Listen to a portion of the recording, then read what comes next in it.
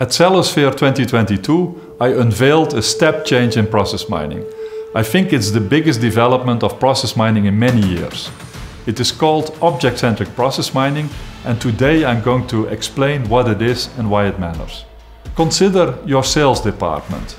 Traditionally, process mining captures what happens here by tracking the digital footprint of documents like your sales orders. But sales does not live in a vacuum.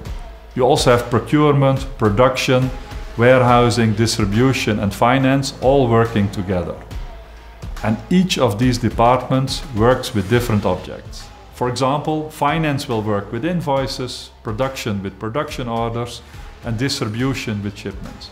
As you all know, the relationship between these objects are rarely simple. For example, we may have a customer submit a sales order for 4 items on the same day.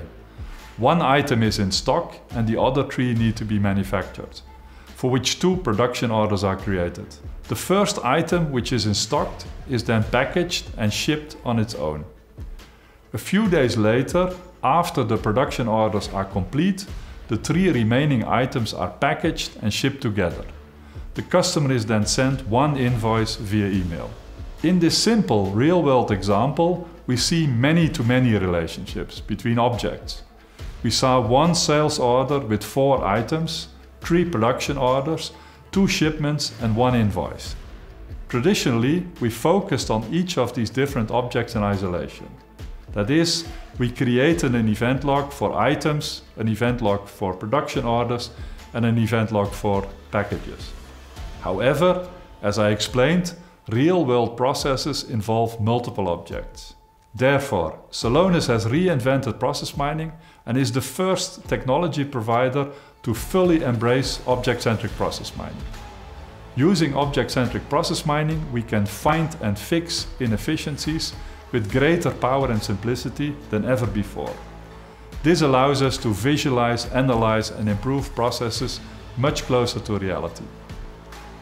By embracing objects, it becomes much easier for us to connect them together, to see across departments and create new perspectives. Simply put, we are moving from a 2-dimensional static view of our processes and organizations to a 3-dimensional dynamic view.